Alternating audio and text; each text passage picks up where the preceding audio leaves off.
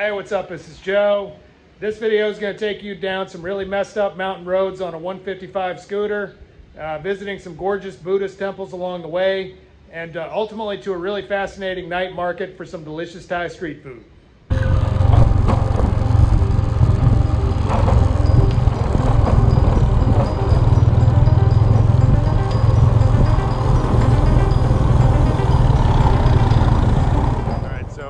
Up in the mountains of northwestern Thailand.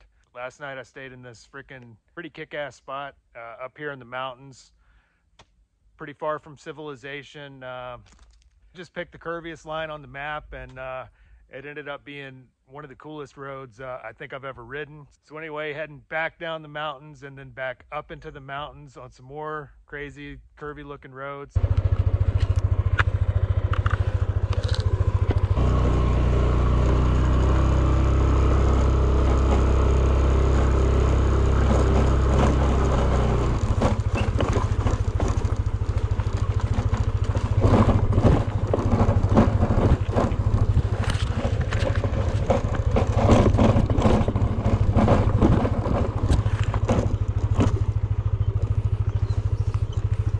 My previous night's position had put me at roughly the halfway point in the loop I'd been riding.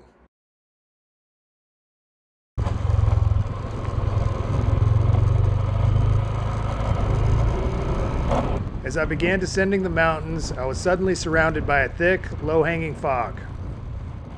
In this part of the world, this is famously known as the Sea of Mist.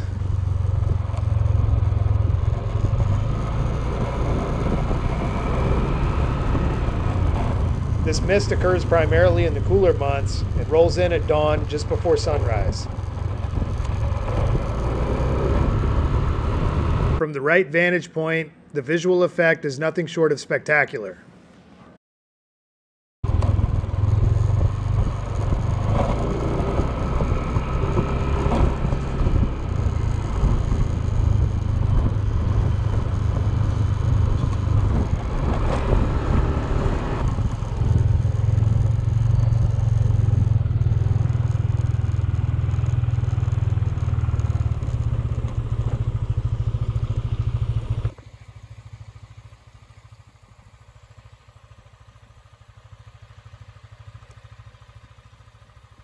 Sitting in 7-Eleven. They got all kinds of prepared foods that they'll heat up in the microwave for you. Pretty good quality stuff. And then of course I got another exotic chip to review. This is, I mean, I have no idea what that is or even how to say it. But it looks like peanuts, dried shrimp, lime, onion, chilies. That's banana flour. Wow. This is one of the best ones. A kaleidoscope of flavors. Lime, onion, chili, a little bit of shrimp. These prepared meals are just easier than anything else. I mean, I'm coming to 7-Eleven anyway to get water and gas and everything. So it's just easier. Plus, I know what this is. It's really kind of a shame that I can't read Thai because a lot of these, can't really call them restaurants. They're really more kind of like food stalls. A lot of them have a handwritten menu, and you can actually, if it's like typed out text, you can use a translate app and take a picture of it and it'll sort of translate. But if it's just handwritten, then you know it doesn't come up in the translator, so that makes it really difficult to order food because you have no idea what you're ordering and what the options are. All right, just filled up on gas, getting ready to leave. Hey! So heading into the mountains towards this other town that I was at the other day on a crazy curvy road. It's gonna be quite a bit of riding, so come on, let's go check it out.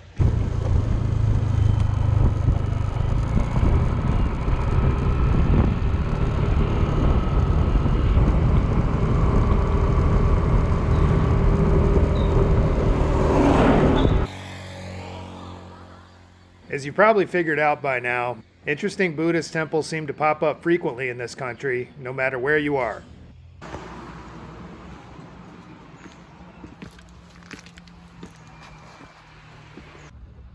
They were so unlike anything I'd ever seen, I had to pull over quite often just to check them out.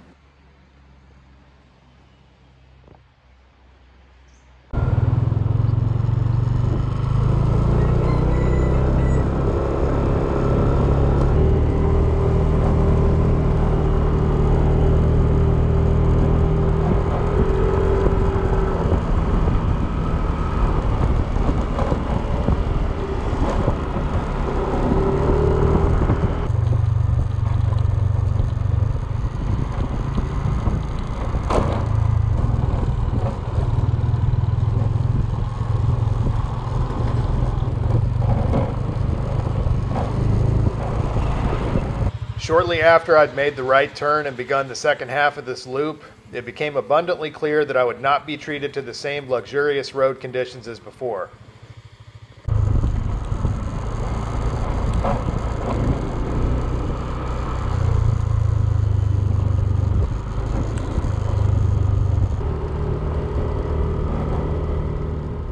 On the Yamaha 155 scooter, it looked like I was in for a long stretch of testicle-crushing riding.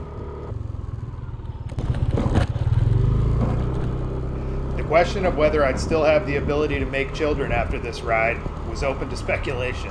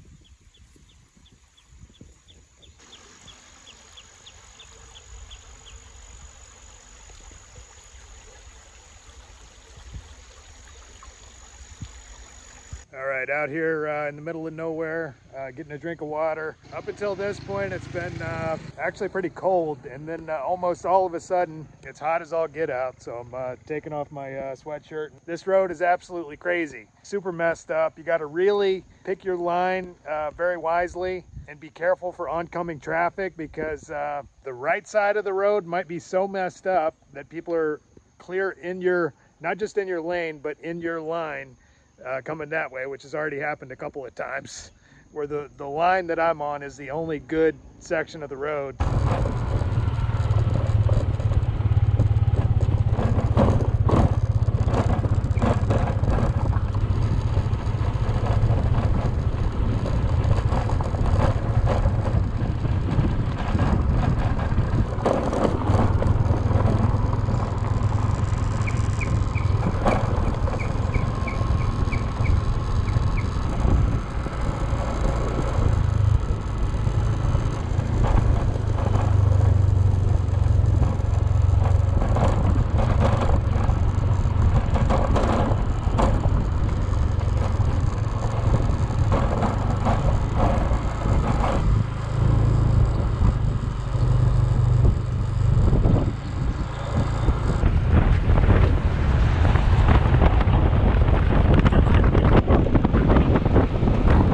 So I'm almost back in Chiang Dao. What I didn't show you is that all of a sudden, as I'm negotiating these curvy roads and stuff, the check engine lights started flashing, and the motor stalled out and died.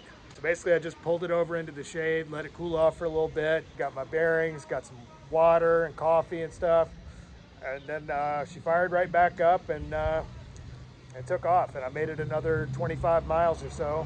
On a bike like this that sees a lot of heavy use, I mean, it could be anything. My suspicion was probably maybe a little bit of bad gas, something like that. When it happened, I'd been riding a lot of really steep grades and going over a lot of bumps and potholes and stuff like that. So Who knows? I've just been putting this thing through absolute hell. Seems to be holding up for now. I just got some fresh gas from the gas station, so not much further to Chiang Dao, and then probably find a cheap room there and hole up for the night.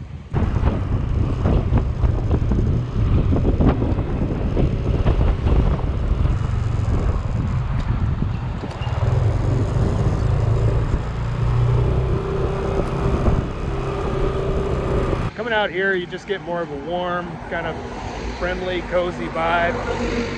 In order for me to be happy and really have a good trip and, you know, enjoy my time, I just got to get as far away from all the touristy places, all the cities as I possibly can.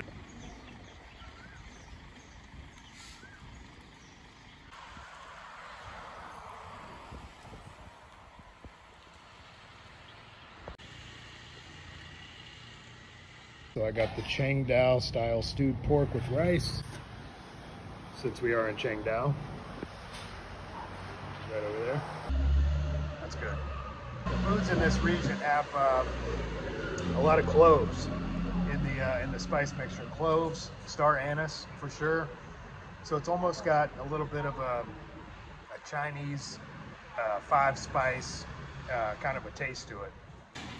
Oh, looks like I got company. Hey, what's up, kitty?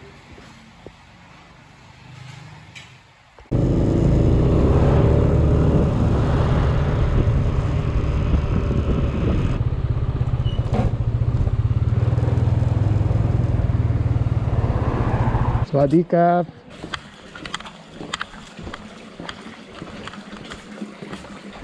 You come alone to Thailand? Huh? Come alone to Thailand? Yes. Oh. I love the food. Huh? Food? Food? Yeah.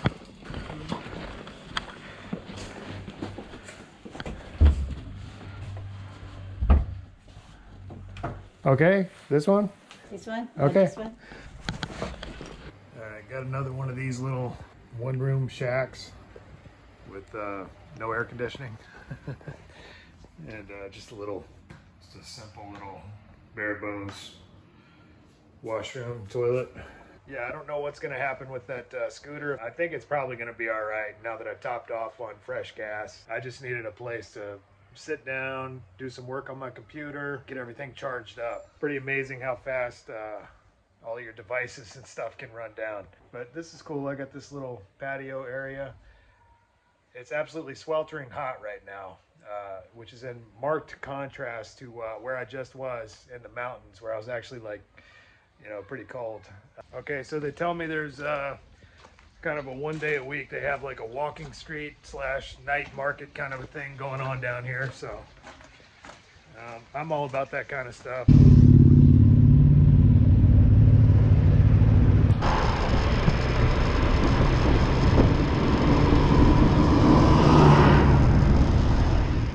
The walking street in Chiang Dao is a once-a-week affair, and judging by the amount of motorbikes parked nearby, it was a big deal for this small mountain town.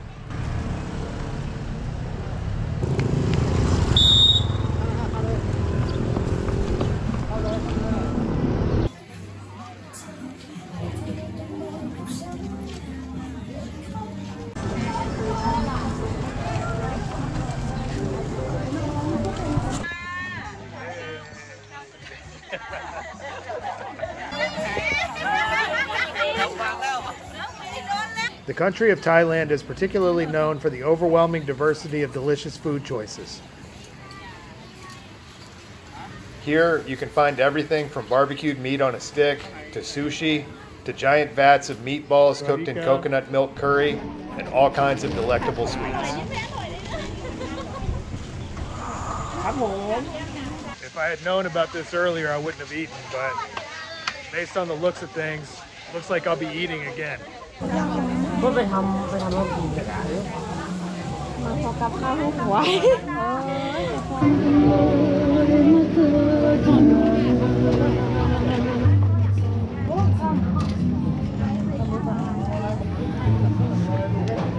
Song? Okay.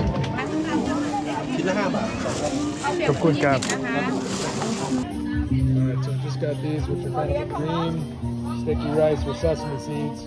Really good. Sticky rice cooked in sweet coconut milk.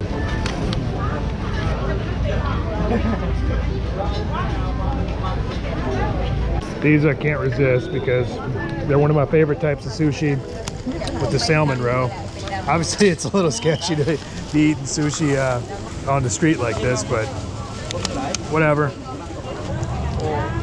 Hey, very good. Very good. Very, very good. Where you from? อร่อยมากครับ อร่อยมากครับ อ่า มาจากไหนครับ Where you from? America.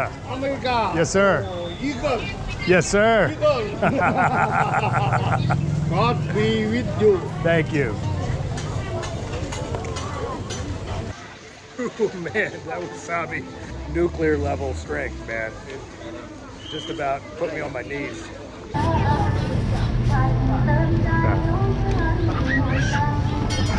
This right here is the stuff that killed Elvis. These things are like a little donut filled with something delicious and then covered with sesame seeds. Oh my God. So good.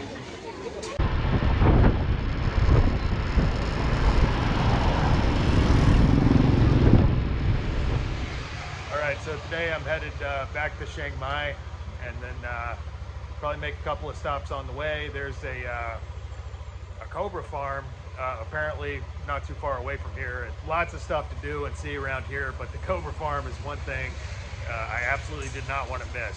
So anyway, looking for a place to eat and then heading over there. Hopefully I don't have any more problems with this thing. ขอบคุณครับ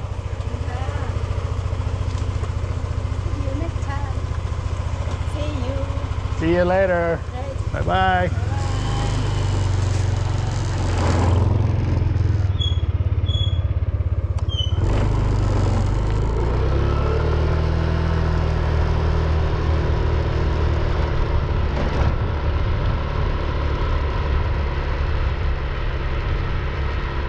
Just a quick reminder, if you enjoyed this video, please hit like and subscribe. And as usual, I've included an optional donate link in the drop box for anybody that might like to contribute to this project. Otherwise, thanks for watching, and we'll see you on the road.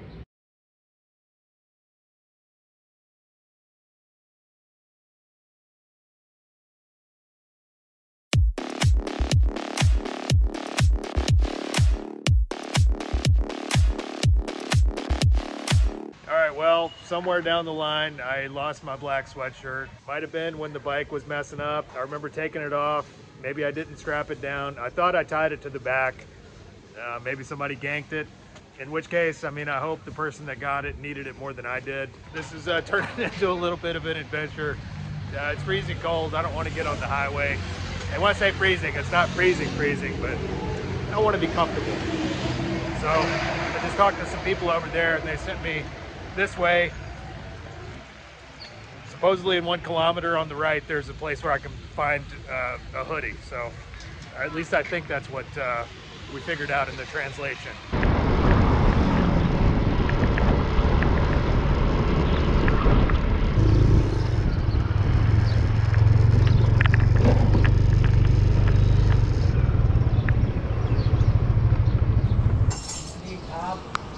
Sawasdee krab.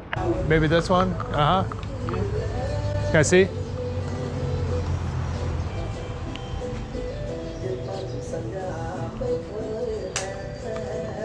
All right, well, this is what I got. Tried to talk the guy down. He absolutely would not budge, man. Beggars can't be choosers, I guess, so I'm representing whatever presumably Thai black metal band.